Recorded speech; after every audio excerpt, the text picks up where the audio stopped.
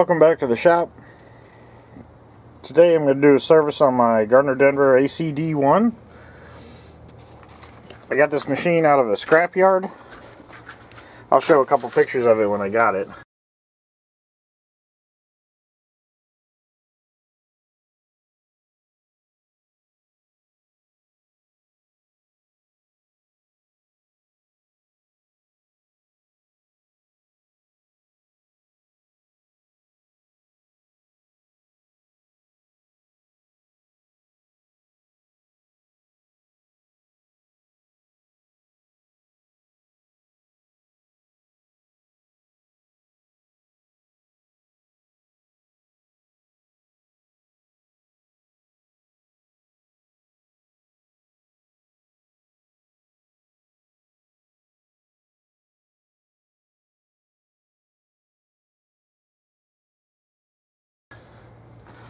Apparently it was at an airport at one point.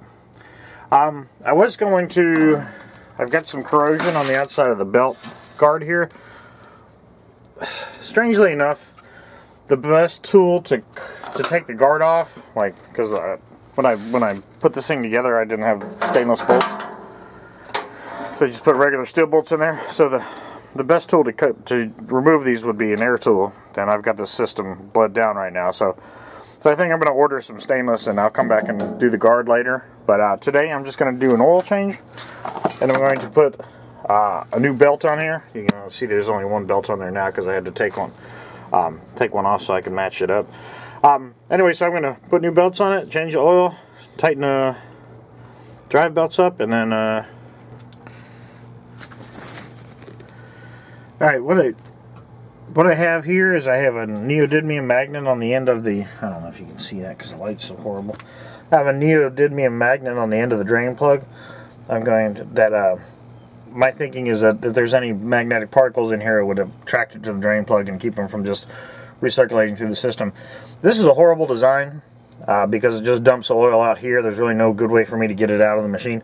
I'm going to see if I have I think that's a 1/2-inch pipe plug. I'm going to see if I have a piece of tubing that maybe I can move this out here, bring it back.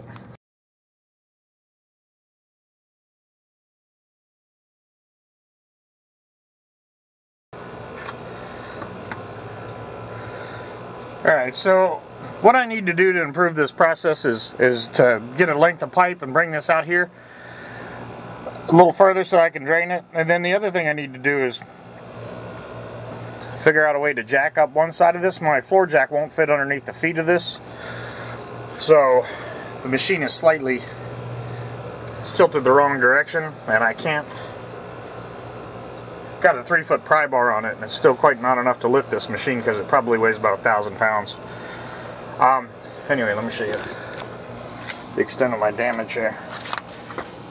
Yeah. Anyway, not ideal. So what I like to do with these is I'm going to dump a little bit of, you use anything without a filter, you're supposed to use non-detergent on, as far as I know. I'm going to use some regular cheap non-detergent oil to flush through the system. Just dump a little bit through and flush out whatever residuals in there.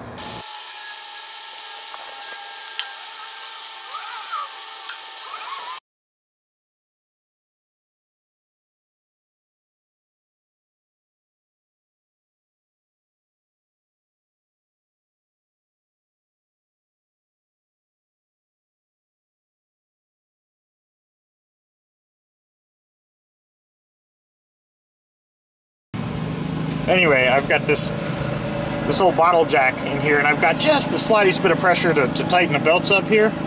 And the important thing with this is to try to keep it perpendicular to the drive belts. So anyway, I just put just a tiny bit of pressure on here because it's easier than trying to reef on this with a pry bar or something like that. So I'm going to take this off now. Oops. Just a little bit of pressure.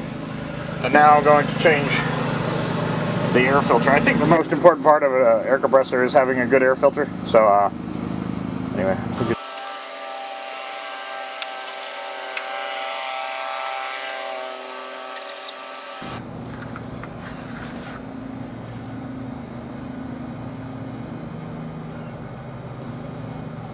Now with these pre-filters, a lot of times you want to put a little bit of oil on the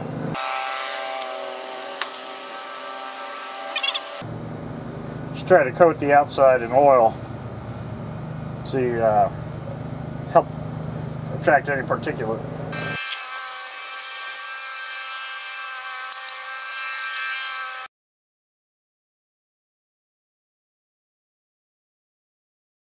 Alright, so that's the Walker Turner AC D1. Sorry, not a great video. It's sort of, it's hot out here, and I'm trying to, it's hard for me to multitask with these things. So anyway, all I would say is that change the air filter on your machine, the oil, change that pretty regularly, and remember, there's no petroleum to break these things down, and there's no filter. So anyway, just because the oil looks clean doesn't necessarily mean that it's still got the same properties that it did when it was new. So just, you know, there's experts out there to tell you why. But anyway, because these machines are expensive, it's makes sense in my mind to change the oil periodically, and then just try to keep the air clean coming into this. I do take the valves out from time to time and check those. Today it's hot out. And it's been working fine. So maybe I'll do that on a cooler day. Just sort of a visual inspection. There's really nothing to adjust. Anyway, real happy with this machine. Thanks for watching. I'm gonna leave you with the time lapse of this thing filling up.